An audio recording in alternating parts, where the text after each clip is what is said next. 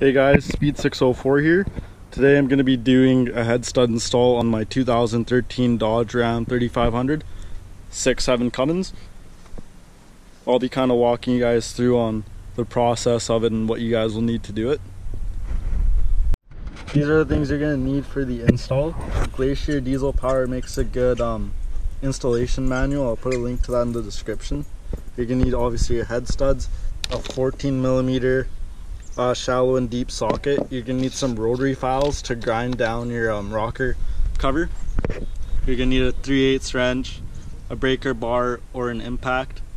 You're gonna need a 1/2 inch torque wrench and a 3/8 torque wrench, and obviously a socket set and a drill.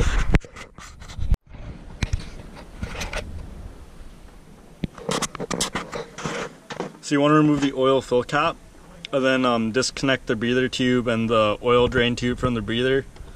Basically you want to remove, as shown on the Glacier diesel power installation kit.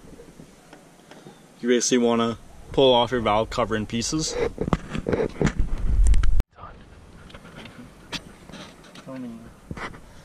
Gonna make some pliers. The crankcase valve filter cover off and the filter out. You want to use a 10mm. There's two here, two in the middle, and then two way back there that you got to pull out. Valve cover off. You want to get all your 6 bolts loosened. And then if you look over here, there's a connector that when you get it high enough, you're going to want to unplug it.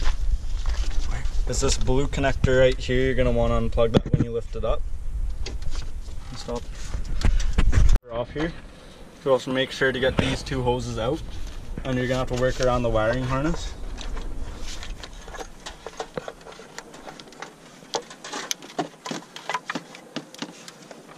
You have to be gentle when pulling it out, not to damage any wiring harnesses.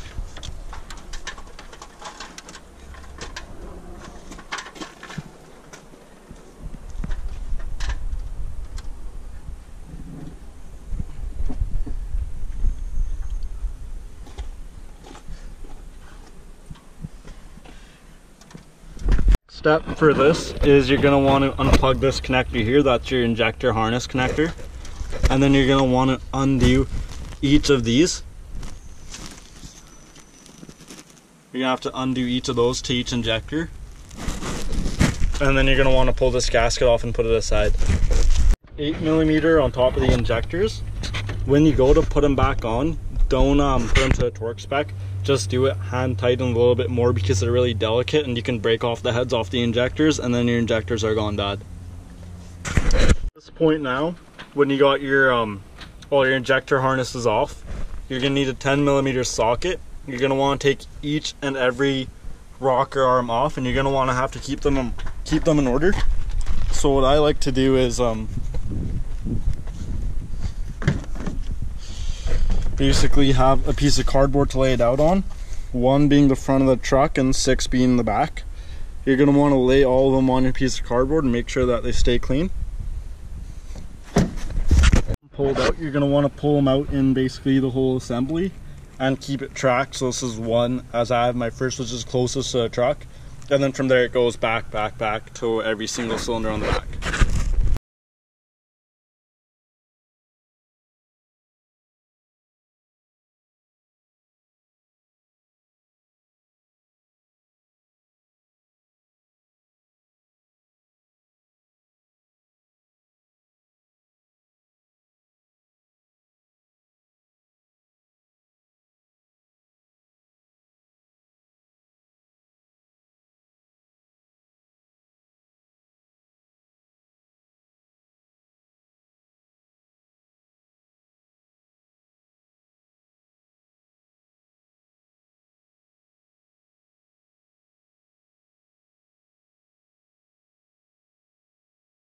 You have the rocker cover removed.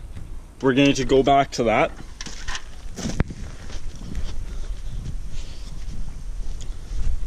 Basically this section right here needs to be ground down as shown in this photo, because the stud actually protrudes out past that. So right there you want to grind that out so that it's got some more room for it. So we're going to go do that with the grinder. and we'll get back to you after that. So basically after grinding, I got it to look like this, got it pretty much flush. And you see all those metal shavings there, you're gonna have to clean those off unless you want to grenade your motor. So make sure you clean these off before even trying to install this back on there. Once we got that all ground down, we're ready to start pulling one stock head bolt out and putting one ARP head stud in. So right now I got my breaker bar and then my torque wrench. So this is the instructions that you get when you buy your ARP studs. So this is your torque sequence. When you get the Glacier diesel manual, it also has that in there too. So you want to start with number 1, and then you got to work your way around. So you pull one head bolt out, put one head stud in, torque it to around 100 foot-pounds, and then you do the second one. You pull the second head bolt out, and then you ought to basically work your way around all the way to, I think, 26. Okay, so we're gonna start by pulling this number 1 head bolt out.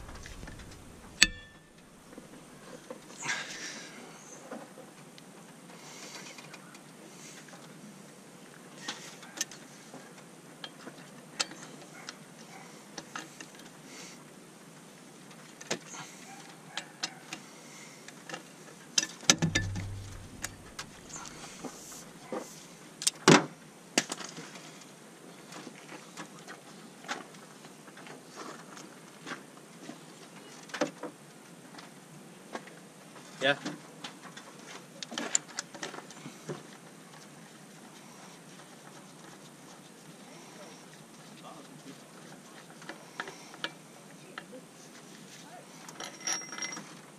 So we have this head bolt out now, and we're gonna have to replace this one with a head stud. Studs here. These 6 ones are longer, and these longer ones you need to make sure to put on the exhaust manifold side, meaning all the head bolts that go over here.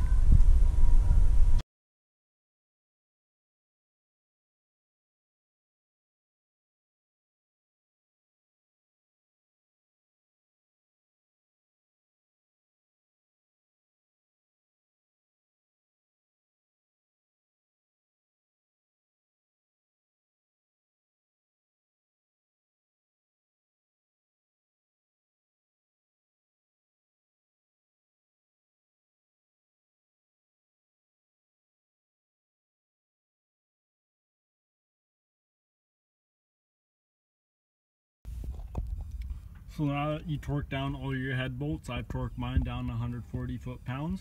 You want to do them in sequence, so you want to start off with 100, then I went 113, then 126, and then straight to 140. And then after you do this, you want to install your rockers back on.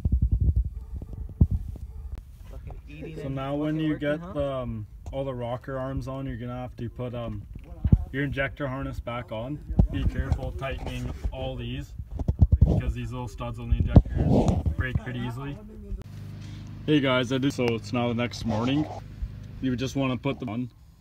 So the injector harness on there, make sure that it's seated.